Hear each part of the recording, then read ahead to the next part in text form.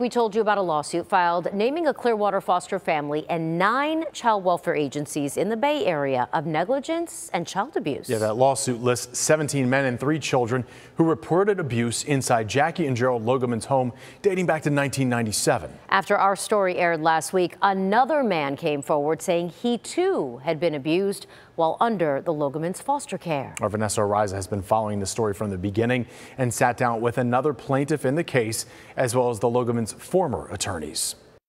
All of the defendants in this case have officially been served the lawsuit papers. That lawsuit is close to 700 pages.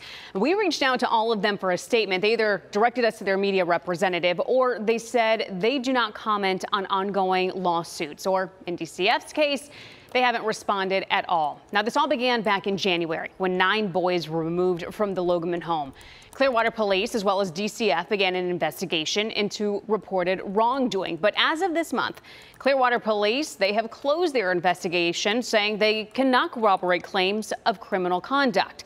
As for DCF, they have not responded to our request when asked if they have closed the investigation on their end. Earlier today, we spoke with William Scheeler. He was in the Logemann home around 2007 to 2013 until he aged out. He decided to speak up and be part of the lawsuit after seeing our story last week. We also sat down and spoke with the Logemanns' former attorney, Rick Escobar. All I've ever wanted was a family, so I thought they were my family, Jackie and Jerry.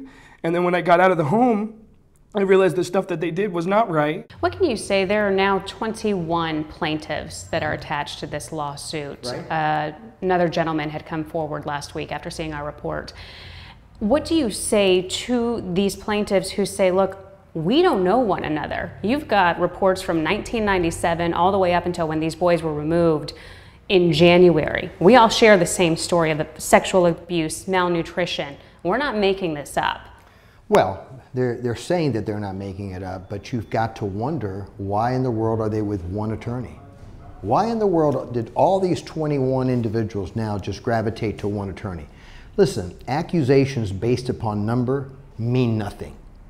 Accusations backed by evidence, corroborating evidence, that means something. They all have the same story, though. But they don't have any evidence. Now, because authorities could not find evidence to back any criminal wrongdoing, there are no charges, meaning there's no criminal case here. That lawsuit will be handled as a civil suit, and as a result, Escobar and Associates will no longer represent Logemanns. The fight does continue on Adam Heck's side. He's the attorney for the plaintiffs.